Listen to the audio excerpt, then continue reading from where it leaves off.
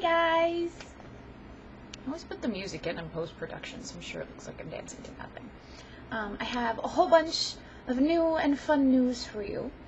Today's video I'm going to be doing a taste test, but I wanted to kind of chat really quickly about some fun things, like the fact that I'm breaking in a lovely new corset. Now I'm sorry about the little white bits, that's part of my tank top. They are kitty ears, but the kitty's way down here. It's a lovely little sphinxy that has 3 eyes, but all you see is the ears. Little ears poking up. She's suffocating. But I am breaking this wonderful corset in from DraculaClothing.com. Their stuff for me has been hit or miss. This corset is lovely, but I am just breaking it in. I've already noticed one issue with one of the stitches coming out in a particular spot. So I'm going to wear it for a lot longer before I do a full review to see how durable it is for someone like me who wears them the majority of the time. I also have a lipstick, courtesy of one of my lovely, lovely friends who know I was kind of down in the dumps, and brought over a whole bunch of really fun makeup for me to like do photo shooty stuff with. I put it in my little It Me can. She brought over a whole bunch of fun makeup that I'm going to be doing some photo shooty type stuff with. I bought some lovely new earrings. I don't know, they might be too tentative for you to see.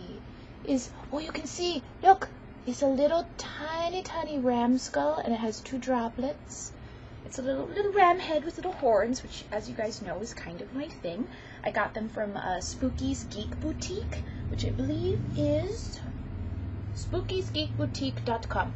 She's absolutely lovely. She had only posted a cuff instead of an earring with this little ram head, and I messaged and was like, I didn't really see what color or style I wanted, and she totally made like a custom set for me and shipped them out so fast after checking whether I wanted like a hematite black or a black. She was absolutely lovely. Thank you so much. The only other thing I really need to mention at the moment, that I'm going to be switching over my Patreon URL. The URL for a while has been part of like the Salty Pals tree of side projects. Right now I'm in the midst of, I'm going to be like deleting the Facebook associated with Salty Pals. There's just not a lot of action going on there that I can't just support with my other social medias, of which I have several. So what I want to do is delete that to make things a little bit easier on me, and then switch over the URL so that hopefully the Patreon is a little bit easier for you guys to find.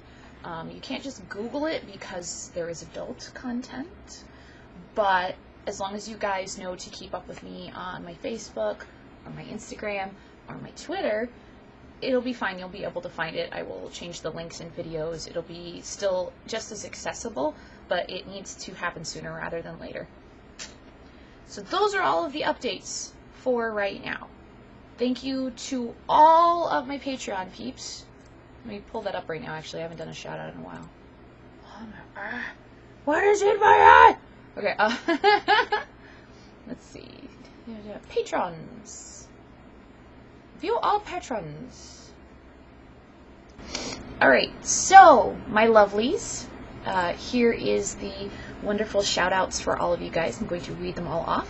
Julius Lowe, Emily Rimrill, Steve Bolton, Dave Russell, Suze, Chris, Sal, Lillian, Chucky, Dimios, a friend, I know who you are, Chuck, Steve, Al, Hammer Laramidas, which I know who that is, Jan, Anonymous, I really don't know who that one is, I'll be very honest, DJ, Thalinar, and Darren.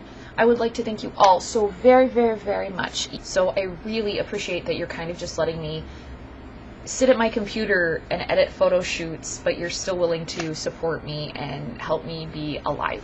That really means a lot. Thank you very much, you guys.